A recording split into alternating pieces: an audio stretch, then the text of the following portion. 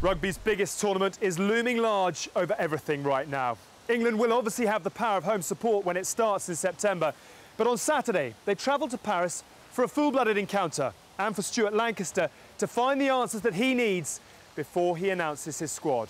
This is the story of France-England Part 2. Welcome to O2 Inside Line.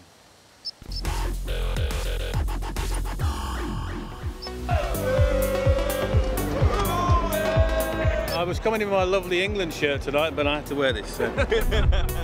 Jack Newell, Cornish boy. I think he's going to do us proud tonight. We don't understand anything!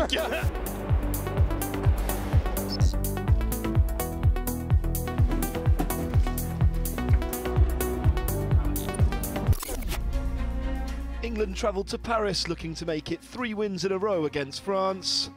A fired-up French pack on a cutting-up Stade de France pitch made for a difficult start for the Red Rose.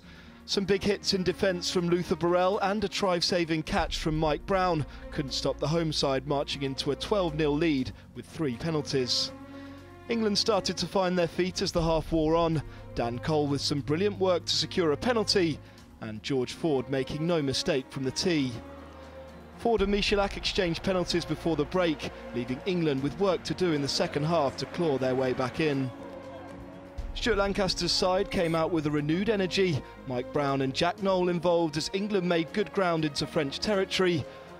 France held firm though and soon made a break of their own, Yoann Huget finding the space to dot down for the hosts. Following a Michalak conversion and another penalty just after the hour, England were left trailing by 19. Danny Cipriani gave them a glimmer of hope on 71 minutes with a try after some strong work from the forwards. And as England's fitness began to show, they found more and more space, Jonathan Joseph going in at the corner, with Ford converting superbly from out wide. A courageous effort to make it the length of the pitch from the last play of the game wasn't quite completed, and despite the loss, an impressive last 10 minutes will have left England with plenty of positives. 25-20, the final score in Paris.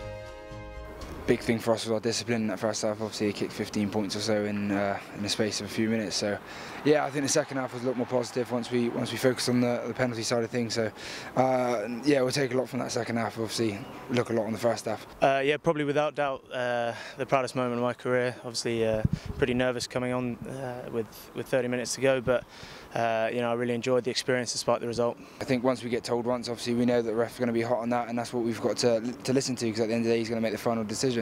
So yeah, there's going to be a lot of things that we can look at in this next week. Obviously a bit of a down week next week, but yeah, we're ready for the Ireland game at Twickenham. So yeah, a lot to pick up from for these 2 weeks. Yeah, I think we've got to remember that was our first blowout. You know, for a lot of the boys since May, so yes, there's a lot to work on, but I think there's a lot of positives in that. The way we played in the second half, I think the way we corrected the wrongs of the first half was very positive, and you know, we can definitely pick up some momentum off the back of that.